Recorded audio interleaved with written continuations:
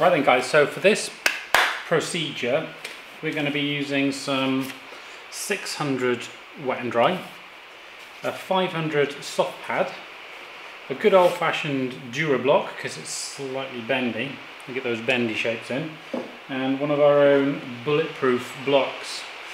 Now I was hoping to get these out to you guys very soon, but one of the machines I was using to make them out of gave me a rather nasty electric shock, so I kind of stopped. We're going to get that sorted out and hopefully we can get these polished up, made and polished and out to you guys as soon as possible, because I think the wet flattened blocks, at least I have got the design down pretty damn good. They're nice, they're really nice, easy to work with, good for flat panels. So yeah, those are basically all the things, and maybe a bit of red scotch just to finish off awkward bits. So yeah, let's get at it. I hope you can see all the scratches left by the 320. Now you don't need to use guide coat because this is a black primer. You can see the scratches very clearly, and as you block them down, even when it's wet, you can still see the scratches. The deeper ones are even more pronounced than the shallow ones. Let's start by wiping it down with a bit of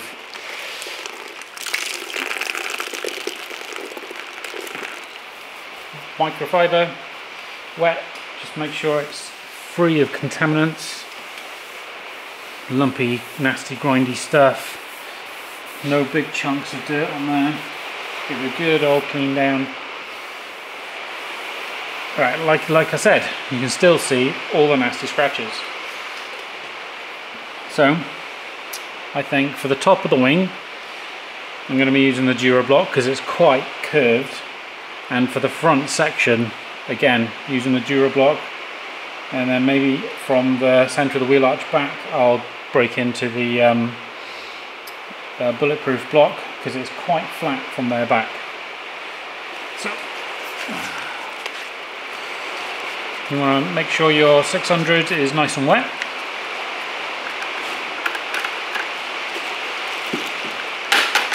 And basically wrap it around like so. Hold it nice and flat on the panel. And again, forwards and backwards in a slight diagonal. And if I wipe that off, you can see already that the deeper scratches are starting to clear. So you know at that point this bit is done. It doesn't take much doing to get rid of them.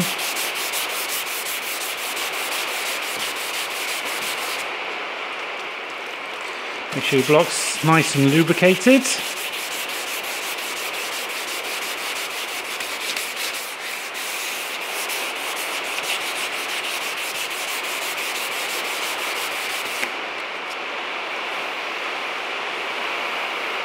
Voila!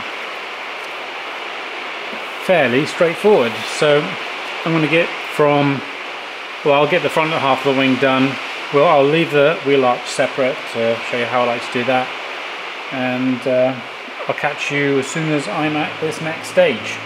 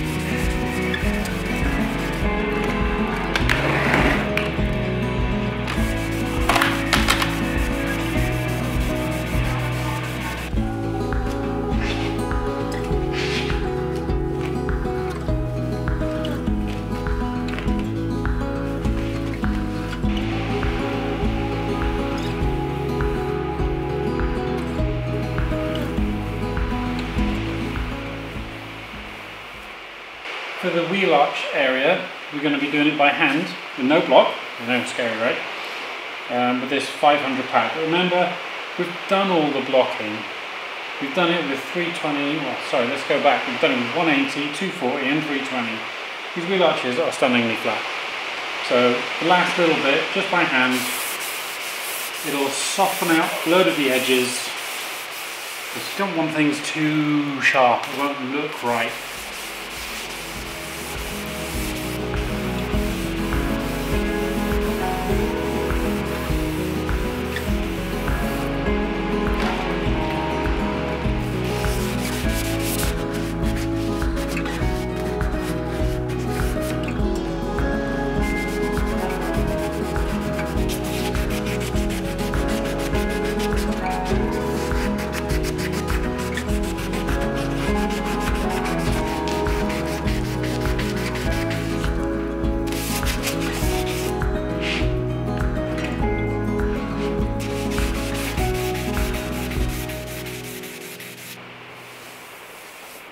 Lovely.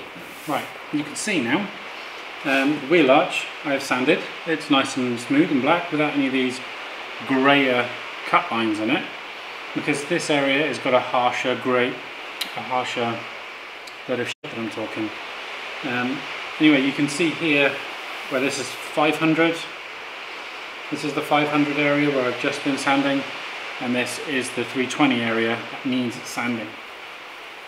That's what I was trying to get out. So we're going to swap now to the bulletproof block to do the flatter areas. I can get it out in a soup bucket. It's in there somewhere. That's the bottom.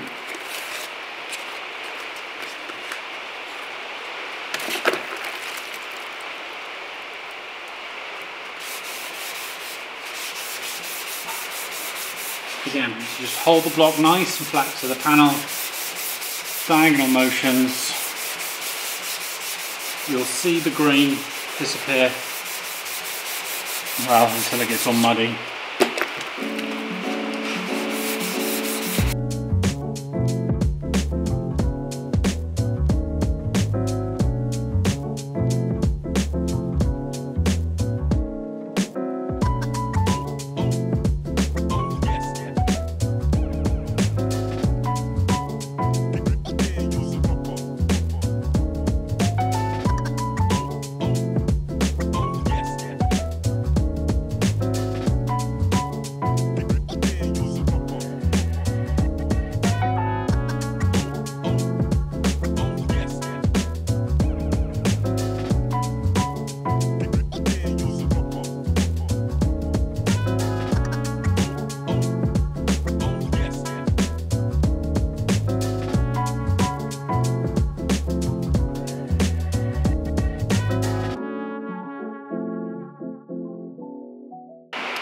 So we've done down here, we've done along here, it's all looking very nice, but we haven't done this lovely little radius here.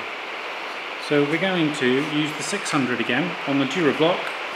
Nice, make sure it's wet, and just rock over like that.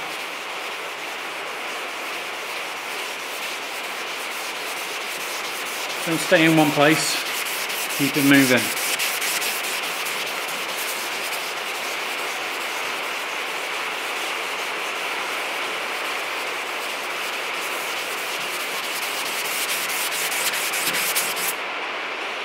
That should probably do it.